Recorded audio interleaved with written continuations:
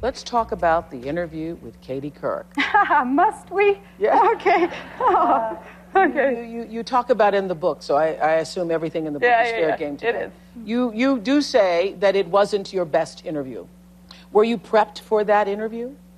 Not so much, because it was supposed to be kind of a lighthearted, fun, working mom, speaking with working mom and the challenges that we have with teenage daughters. It was supposed to be more lighthearted, and we were going to have just one installment, one segment of the interview, and if that went well, if we connected, then we would schedule more. So after the first segment, which didn't go well, I didn't do very well. I was annoyed with kind of her badgering of questions and didn't do well, so I was very surprised. So why did you do the second interview? Well, it was scheduled to do a second, and then a third, and then a fourth, and I don't know how many segments we finally were pieced together in the package and aired, because I was absent too from what the final outcome was. But I know that there were hours of tape that was shot, and I would think that those few minutes that were edited together, packaged together, and shown to the American public, if people only know me from that interview, I don't blame people for thinking that I was not qualified, that I was ill-prepared, that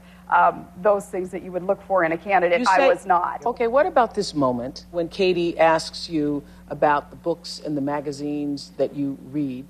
When it comes to establishing your worldview, I was curious, what newspapers and magazines did you regularly read before you were tapped for this to stay informed and to understand the world? I've read most of them, again, with a great appreciation for the press, for the media. Like what one specifically, I'm curious that you...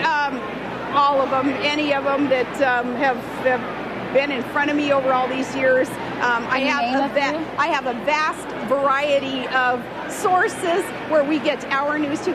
Alaska isn't a foreign country where it's kind of suggested. It seems like, wow, how could you keep in touch with what the rest of Washington, D.C. may be thinking and doing when you live up there in Alaska? Believe me, Alaska is like a microcosm of America. Now, obviously, you've read books and magazines. Why didn't you just name some books or magazines? Well, and obviously, I have, of course, all my life read. I'm a lover of books and magazines and newspapers. By the time she asked me that question, even though it was kind of early on in the interview, I was already so annoyed, and it was very unprofessional of me to wear that annoyance on my sleeve. But it was like, you couldn't think of any in the moment? No, it was more like, are you kidding me? Are you really asking me? To me, it was in the context of, do you read? How do you stay informed? You're way up there. It seemed like she was discovering this nomadic tribe, a member of a tribe from some Neanderthal cave in Alaska, asking me, how do you stay in touch with the real world? That's how I took the question. So I I did. I rolled my eyes and was annoyed with the question and thought, I think that this is a problem with the state of journalism today, is no matter what I say to her, it will probably be twisted, perceived as a bit negative. Okay, but when you finish that interview, and we've all, well, maybe you all haven't done them, but okay, we've all been in situations, if not an interview, we've all been in a situation where you leave and you say, I wished I had said something different. So when you finished that interview, did you think, I wished I had just named some magazines? Absolutely. Then we probably wouldn't be talking about it today. So you're saying now that the reason why you had the responses to Katie Couric is because you were annoyed with her?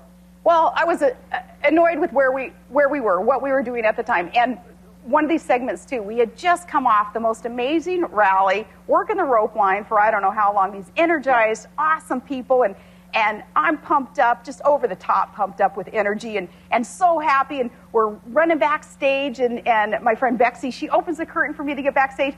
And there's the perky one, again, with the microphone and the camera's rolling. And I'm like, dang, give me just a couple of minutes to gather. You mean Katie? With all due respect, yeah, nicely, yeah. Because you're pretty perky, too. No.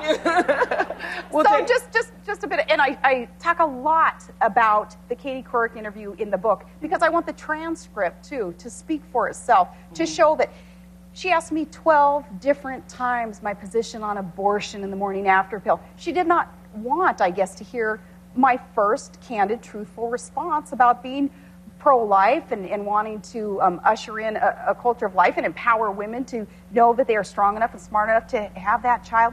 I gave my answer, and she asked it again. And it kind Although you do.